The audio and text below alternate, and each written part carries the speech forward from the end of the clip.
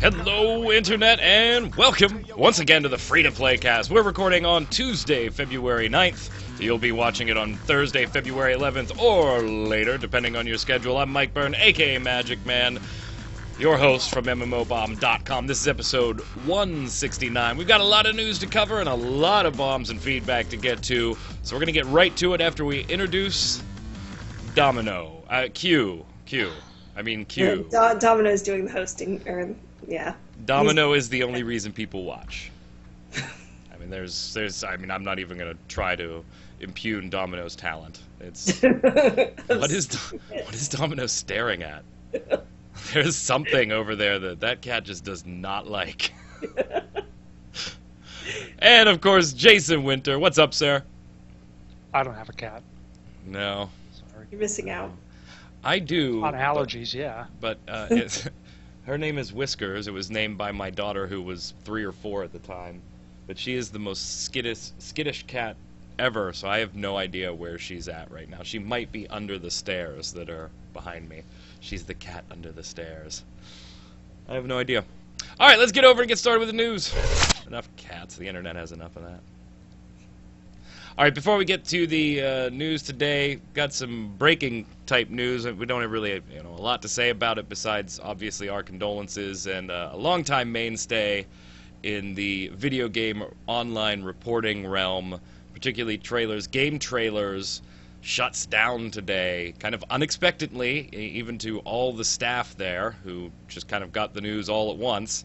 Our condolences to all of those, all of our friends there, and hope that they rebound and get offered positions very quickly. But what were your initial thoughts? I know this might seem bad to say, but I wasn't surprised by the actual site shutting down just because of the model that it's had for over a decade now. I mean, it kind of introduced the whole idea of a location for video format video game reporting, but that's since been taken over by so many outlets, including sites like our own, that it was kind of hard to find a niche again there.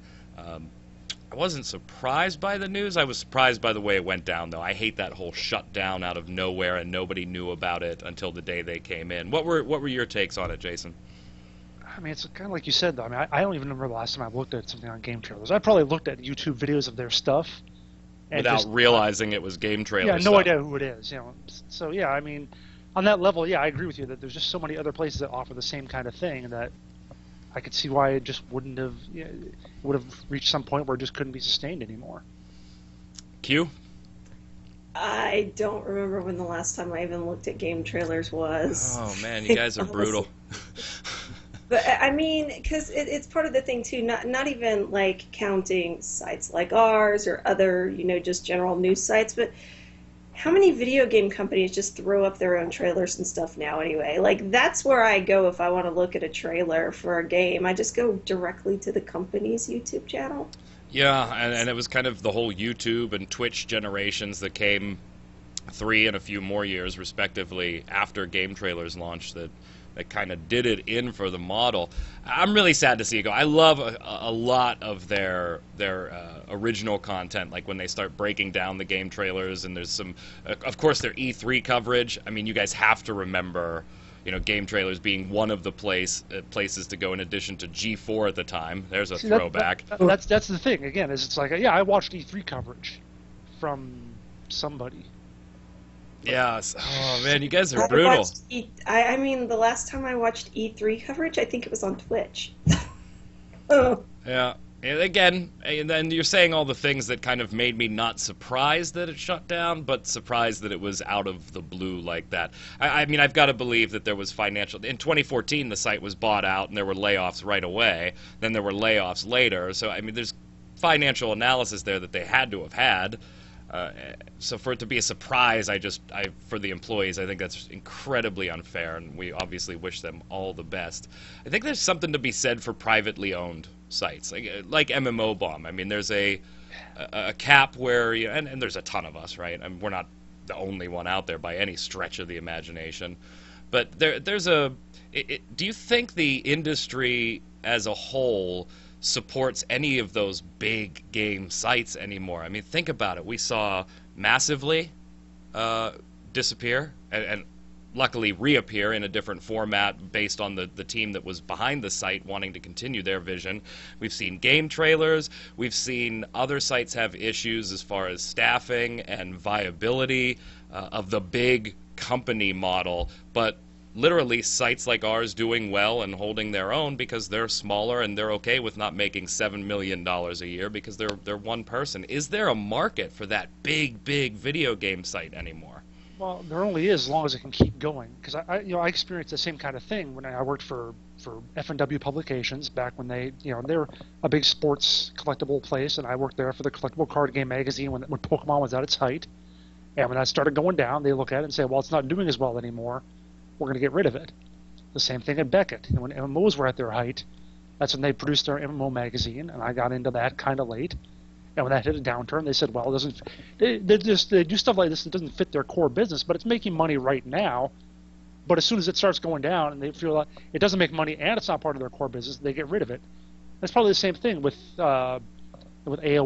When they bought massively, MMOs were huge. They started coming down some, and they said, well, it's not part of our core business, so we're going to get rid of it. And that's the thing is, when they buy stuff like that, when it's at its peak, if it doesn't stick around at that peak, they're going to look at it. They're going to look at the financials of it and say, well, it's not really worth it anymore. So it's a weird cycle, though, too, right? Because you had when Jeff Gerstmann left GameSpot, and they went and started Whiskey Media and Giant Bomb and all of that. And then how many years later you suddenly end up having Whiskey Media being broken up and Giant Bomb being owned by GameSpot? Yeah. So, a weird reversal. Circle. Yeah, do you ever think about this? And this is maybe a little bit off topic, but if you think about where GameTrailers started, it was the place initially to go for the latest GameTrailers. It was just that simple. There was no YouTube yet. Nobody was streaming stuff yet. So they grabbed a monopoly on, hey, send us your trailers, you'll hit a very, very big audience, and away they went. Do you ever think about, like, in this day and age, what the next big media consumption point is? I mean, besides if I did, we'd be doing it on mobile. Right. I mean, the next big thing, obviously, on the horizon is VR. And, okay, that really doesn't do much for the media consumption portion until you start getting... Now you can sit and watch the free-to-play cast like you're on the panel. I don't know. What does the free-to-play cast VR look like? But I just don't see the next thing. It was like, okay, we have widespread distribution of video. We have widespread distribution of audio to the point that 3 people sitting in their house can do a podcast like this in a decent quality to high quality to even expert quality in some cases method. What is the next thing that in the game industry a site could latch onto and become the destination for something?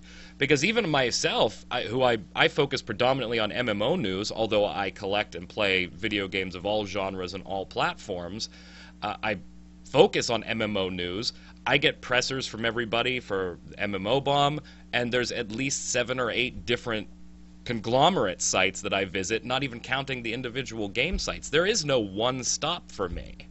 And I'm the primary consumer of this type of content, and I don't know what it would take to get me to be, for you to make your site my one-stop shop. I would love if our viewers only came to MMO Bomb for information. I realize that's unrealistic because even we don't do that because there's things that you miss out. I just don't know where the next big destination, particularly this genre, is going to come from. I mean, my one-stop shop for all my gaming news is Twitter, so...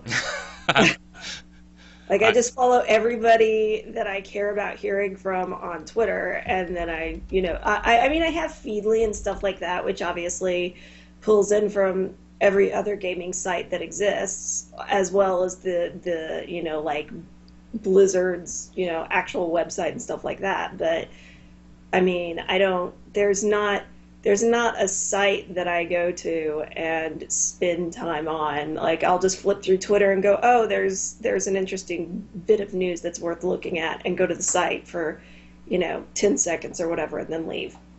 I mean, it just feels like, Jason, you make a site dedicated to one game and hope the audience and your content is good enough to attract a big portion of that very niche piece of the pie you've just pulled by isolating yourself to one game, or you open yourself up to all games, but then you can't possibly cover all things. Even with the three of us doing the news articles and Zach occasionally chiming in, we just can't cover every single thing. We're going to miss something and see it somewhere else and go, oh shit, all right, we missed that, let's go ahead and cover it. I think those are your only two options in the video game media world at this point.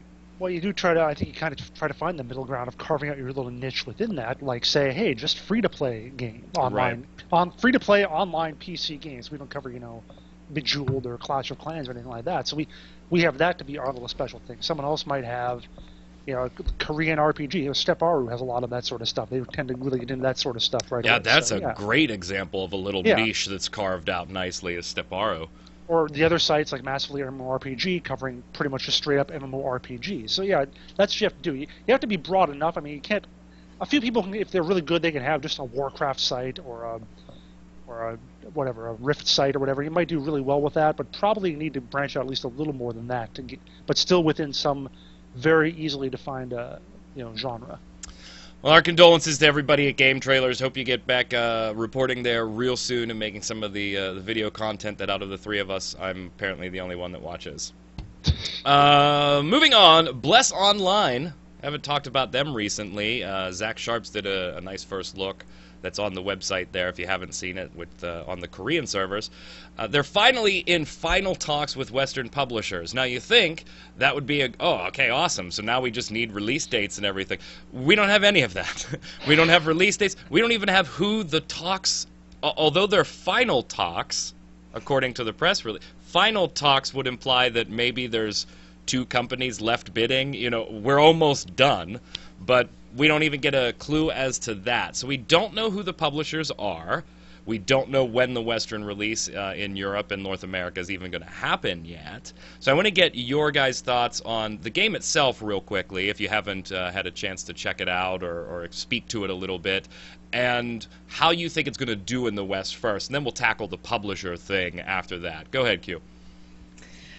I mean, as far as how it's going to do, it's pretty much like any other Asian-based MMO. It's definitely going to have its audience, out of Western, players. But it's one of those things where I kind of expect any MMO to have like max 200K players overall, just because that's kind of like a nice, easy number.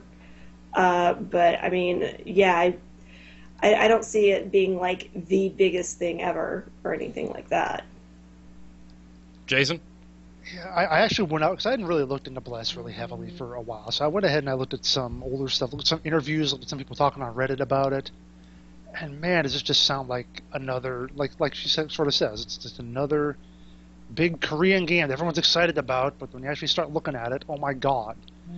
The interviews they talk a lot about how they want to reduce repetitive content, but they don't explain how. But don't worry, we're going to do it for sure.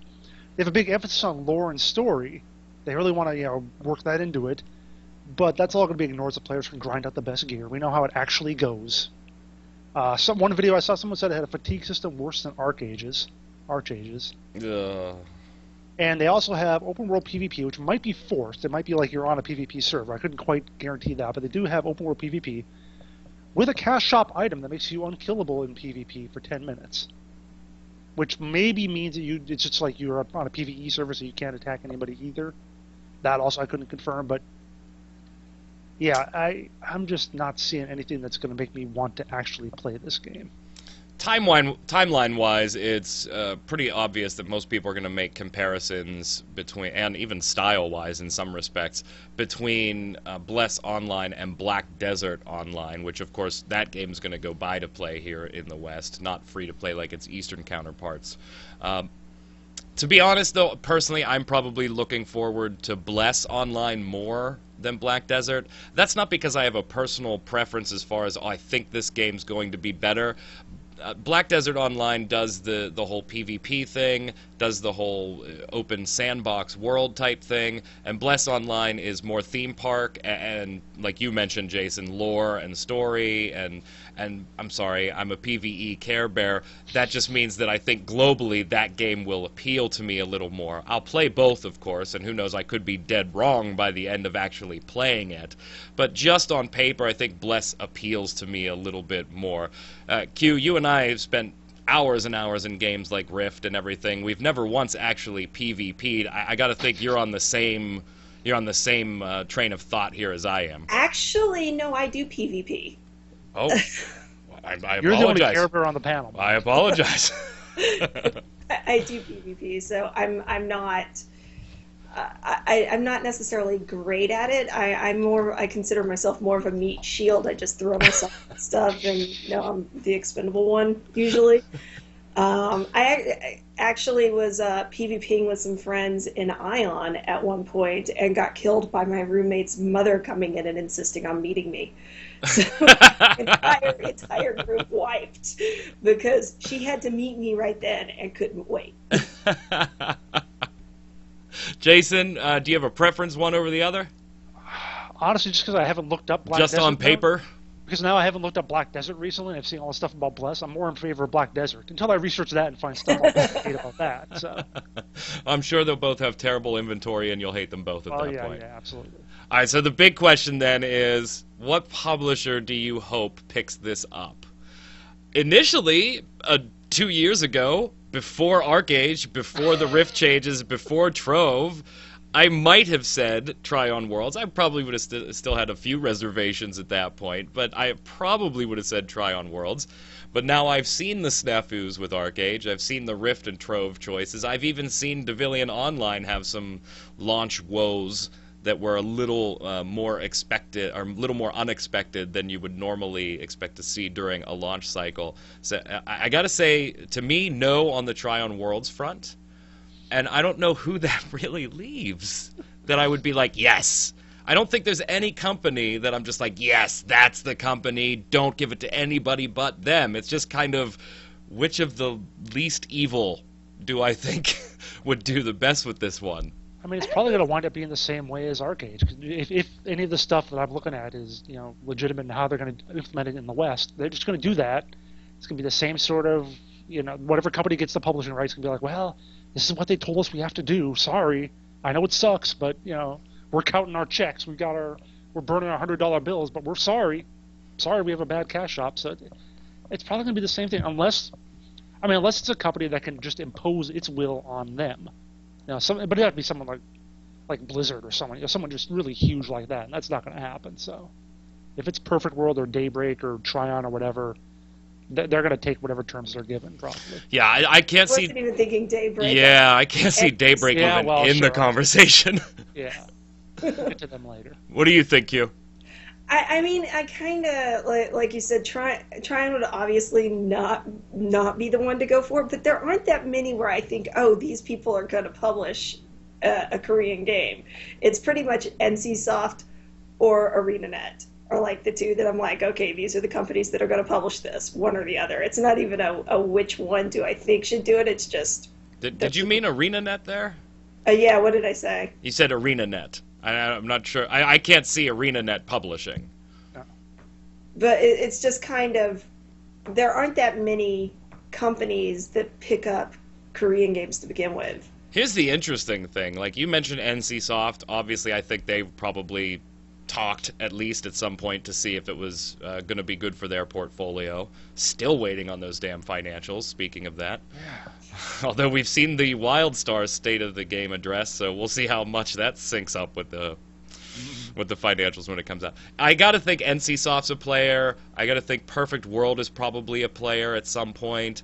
I gotta think Nexon might have been a player or could still be a player. Those are the three that I think would latch onto it pretty quickly. The one other intriguing option that I did see out there was Dom Games, which is the publisher creator of Black Desert Online, which might be a little interesting way to just scoop up the theme park crowd and the PvP crowd in two different games under the same banner. That one I find intriguing. However, they just took their own game to play over here, so what does that mean for Bless when it comes over here? Because we still don't know the model that it would adopt over here anyway. So Right, I was going to say, I thought when I looked at it last, they said that they didn't know what the model was. Although thinking about it, I mean, it's not like it's an unprecedented thing, sort of, with, you know, like with Tencent, right? You have Tencent who, well, now owns Riot, but also has money invested in Hi-Rez and God knows what other companies, right? But they have these competing games in the same area on their portfolio, so it's not like it would be unprecedented for, you know, a company to just be like, all right, we'll just take all of this.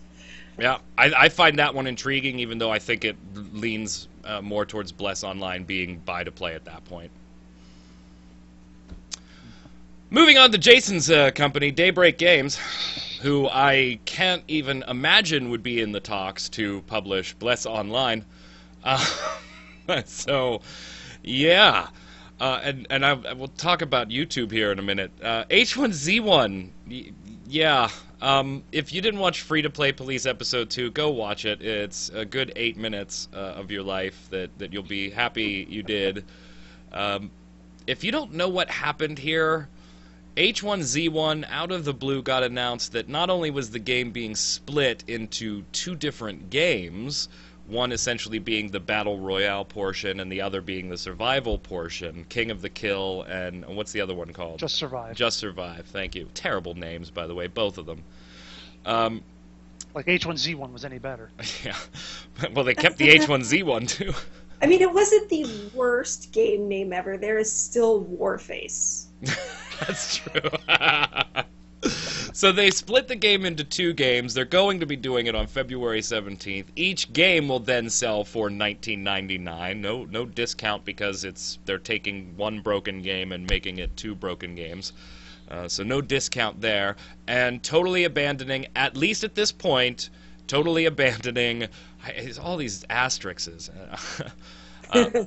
Totally abandoning a free-to-play model, and somebody on YouTube got upset with us, Jason, because during the free-to-play police we said this has been free-to-play since it was Sony Online Entertainment, and since they first started talking about it, and even after it became Daybreak, it continued to be free-to-play. And so they said, well, Daybreak's a different company, and, you know, and my point was, yeah, okay, fine, it's a different company, but here is a link to the Steam page last month. And they became Daybreak a year ago. For the last year, they too have been advertising this game as free-to-play. It wasn't just a Sony Online thing that when it became Daybreak, they kind of hid that marketing and said, we'll do what we want to. They've been advertising it themselves as free-to-play. Not the case anymore. Totally terrible decision PR-wise for me, an awful, awful PR nightmare in my mind, even though I think maybe the change could be better for the game, but they gotta fix the damn games first. They're a mess, Jason. Yeah, I mean, I haven't played much over the past few months, just hopping in every now and then, so I haven't seen any really horrible things. I guess there are still, I'll still get on, I'll still see about hackers getting banned and whatever, so I guess that's working all right. Even though apparently they're still getting into the games and finding stuff to hack. So, yeah, I mean, it's not so much that they're bad and buggy and everything. They just haven't been adding the features. They haven't been making. It seems that way. They haven't really been adding the stuff to really make it. A lot of the stuff that they used to promise. Hey, that Screamer Zombie's coming. Oh yeah, I was about to say the Screamer Zombies are back in supposedly soon, which were on the agenda to be in last July. That's what was on their roadmap. They had a date for it and everything, and that's what they talked about in that interview with MMORPG about how this is new content we're going to add that we promised, 7 or 8 months ago. But so yeah, I mean, they just need to put stuff in. I don't know. Q, your thoughts? Q, I remember Q in Skype. Her comment was, "You know what? I like buy-to-play games, and this is a terrible decision." I mean, I actually prefer buy-to-play over free-to-play most of the time because you pretty much know exactly what you're going to be getting. And I kind of like the little bit of the gate there, too, that the buy-to-play puts up. But it's just... like the entire sudden switch on it. And again, it's one of those things where it's like, okay, well, obviously there was the whole, founders thing you can buy to get in early, blah blah blah, this and that and the other. But I kind of wonder if they aren't like weren't like taking clues from Star Citizen and just like, screw it, we'll just break the game up into pieces and it's working for them. Yeah, because Star Citizen's PR train is so good. Let's say it worked for EverQuest Next too. They've already broken that game up, so. Yeah. I'm waiting for DCO to be broken up now, and PlanetSide 2. I don't know. Oh man, I don't know. Such a weird decision, and I gotta think I made this point on the free-to-play police episode. And I think it has everything to do with consoles.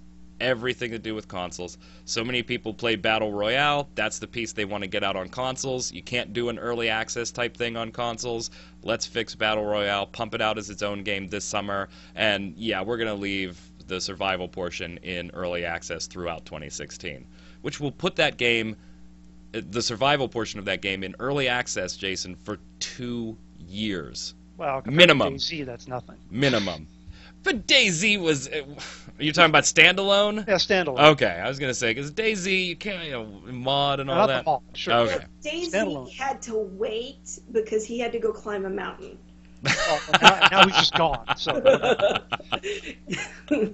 All right, before we move on to the weekly bums here, real quick, we talk an awful lot about who does free-to-play right occasionally on this show, depending on the topic we're discussing. And we've, of course, mentioned Path of Exile, and with Grinding Gear Games, and a few other companies. We used to talk about Tryon Worlds, at least on their own self-published things in that topic. Not anymore, but we used to. So I really wanted quickly, and by no means is this an MMO Bomb official stance. Of course, everything given on the free-to-play cast is our own opinions individually, not even as a group. But I want to be blunt real quick for a minute and ask you, what free-to-play publisher or even publisher/developer can you just absolutely not stand the way they do free-to-play, Jason? I was thinking of a couple of companies, but then I was like, I actually still play their games. Like, I like PlanetSide 2, so I don't really talk about Daybreak. I still play Lord of the Rings Online. Even Hey, you can enjoy their games and just hate the way they do free-to-play. No, but then I thought, why did I go with a game that I actually don't play because I don't like how they do their free-to-play, what I look at. And that would be Perfect World for me. Because, I looked at I played Star Trek Online, I've played Neverwinter, and I just don't want to go back in because I'm going to get inundated with all the lockbox crap that they're going to spew at me all the time because they rely so heavily on those for their income and advertise it in the game. Oh, someone opened a box and got this cool thing. It's just like, I just don't want to deal with it. Just stop. Just make me not want it. For you is Perfect World Entertainment. Q? Oh, God, I don't... So here's the thing, right? I remember... And it's kind of funny anyway, because I don't play the game because I really, really do not care about Star Wars. I really don't. It's one of those things where it's okay to watch or whatever, but I generally don't care about the Star Wars universe. But I remember being really angry about their free-to-play conversion. And, it still just sticks with me as, like, one of the worst conversions that anybody did. Of course, it might have been because they were doing it around the same time that Tryon did the good free-to-play conversions that they did on Rift before they went to doing, what they're doing now. The Perfect World has never really bothered me, and it may be just the entire mental idea of, well, it's an Asian-made game versus a Western game. So I expect it to be more that way. Not Perfect World the game. Stuff like Star Trek Online and Neverwinter. Well, yeah, I get, but just anything that has Perfect World on it, I just kind of expect. You just expect it to suck. I just expect it, and I just kind of give it a pass. Yeah, so Jason's was not Perfect World International, the game. It was Perfect World Entertainment, the entity. Right. You're giving it to EA/BioWare. I can give most of the bad things to EA, and that probably works. It's like a reflex at this point. It's EA. I gotta give it to Nexon for me. Like, as soon as I see the name Nexon, and Area Games is right there next to Nexon in my mind. As soon as I see those names, I immediately go, ah, shit. But I do have to be fair and give a little bit of credit where credit is due. Nexon has been doing some decent things in recent cash shops, and I hope that that continues, but they've just had a long history of it that right now I still see their name and I'm just like, ah, damn it. Nexon got it. And Area Games is right behind them for me. Right behind them for me. So let us know what you guys and gals think. Put your comments below on mmobomb.com or on YouTube. Let us know what free-to-play company or developer/publisher just isn't doing free-to-play right in your book and hasn't for a while. You know ours? Give us yours. Let's head over to the weekly bombs. Ladies first, Q. I'm going to give an A-bomb to Daybreak all the way around at this point. Just all the way around. I think the last cool thing they did was save that kitten from the car. Jason. I'm going to give an A-bomb to Star Wars The Old Republic for being free * to play, which they put in one of their promotional things for the next chapter in the Knights of the Fallen Empire. It's like, because they're going to the asterisk down below. It says, you must have internet connection and subscription or whatever for this, for the next chapter to be free. That's what it was about. It's totally free if you have all this stuff and you pay money. It's like, I get that free in your stuff is a marketing tool. That's what it is in all the free-to-play games. But if you need a goddamn asterisk, don't use the word. You know what? I wouldn't complain about the asterisk if it was just for the you need an internet connection. Sure. Right. But if it's something where you need to spend money, you need to pay us money for this to be free. It's like, free to play. Or, See footnote, subscription required. And Q just wrote up the Star Wars piece, and I actually went in and took the asterisks out of that simply because I knew what we were talking about, but what we linked in the article did not reference or have the free asterisks to play.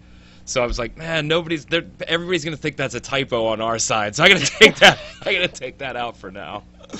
I'm gonna give a dub bomb to Dust 514 closing. Yeah. Game's going down. Go closing. Not because I want a game to close. Of course, people enjoy the game and whatever, and not many, but people did. But because this was just so damn inevitable that I can't believe for a minute that nobody didn't see this coming, and I don't think anybody, even Dust 514 players, were surprised by this. I'm actually amazed it took this long. From the viewers, Fortegs says, "Da bomb for your new free-to-play police series."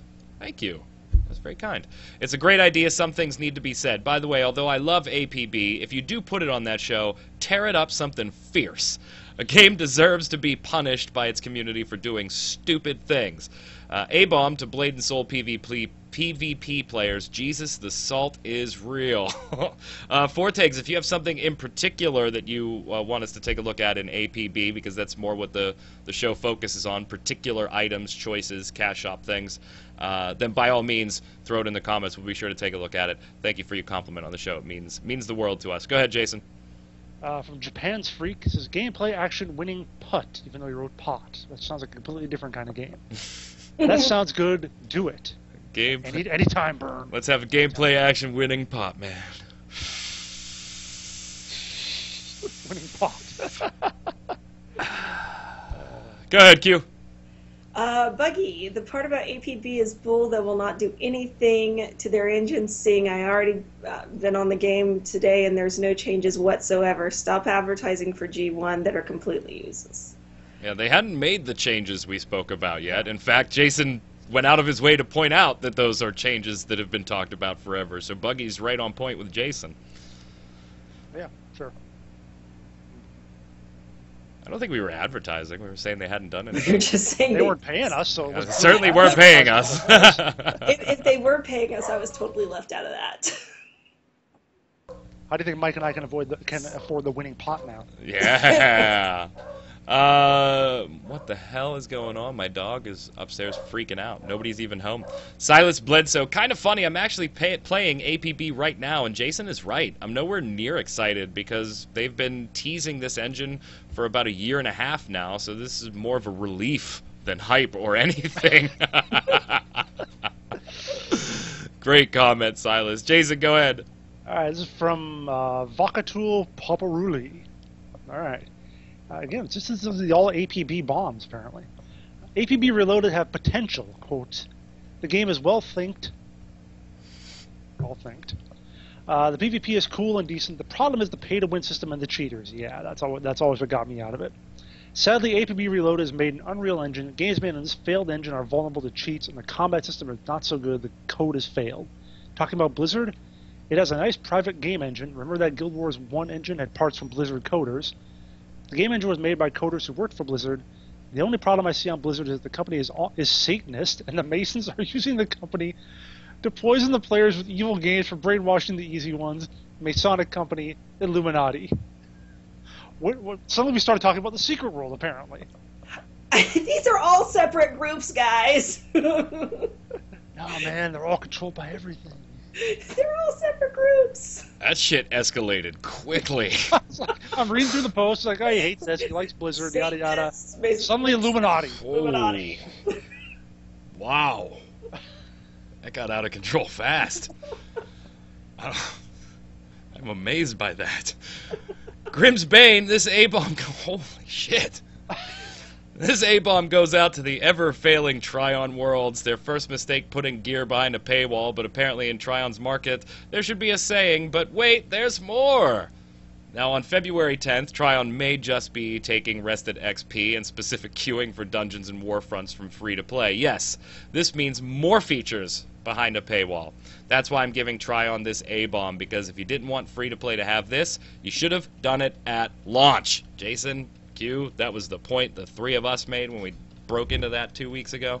Then again, if Tryon actually read their forums, or these forums, whichever Google wants to autocorrect that to, right now they would know the patrons are not happy that their non-patron friends are losing some features, and that is the biggest one that Jason and I did not like, was literally them putting in there that some systems were now going to be locked behind patron status, and they did it in Trove too. Not good stuff. You don't gate your stuff behind a paywall. You can make it so it's slower to advance, but you got to let people play with their friends. Particularly the stuff that was already there. Yeah. It's not like you added a new wardrobe system and said, hey, we're only going to give this to our subscribers.